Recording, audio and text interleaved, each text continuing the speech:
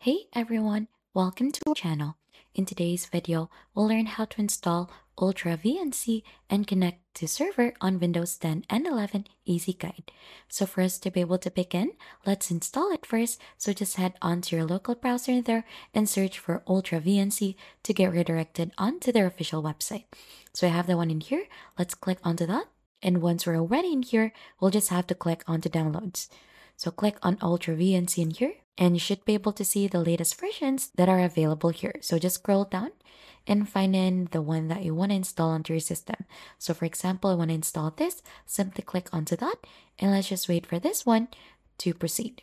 So let's just scroll down in here and find in the download option, which is this one. Let's click onto that. And as you can see, we'll go ahead and download our file in here automatically. So we'll just have to wait for this one. So accept the conditions for that, click on download again, and let's wait again. So as you can see, an installation will be initialized in here.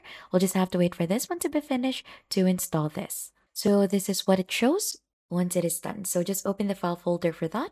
And then we're going to install this onto our system. So to install this, we'll just have to double click onto this one. Now, to begin the installation, just the language first, click on OK. Then onto the license agreement, just accept the agreement for that, click on next.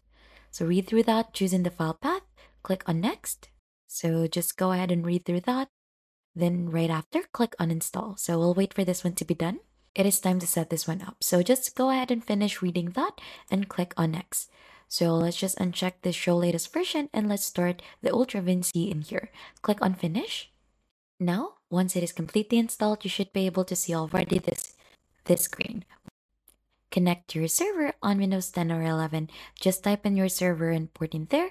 Once you have completely filled this one out, just simply click on connect, add the password, and that is just how you install UltraVNC and connect to server on Windows 10 and 11.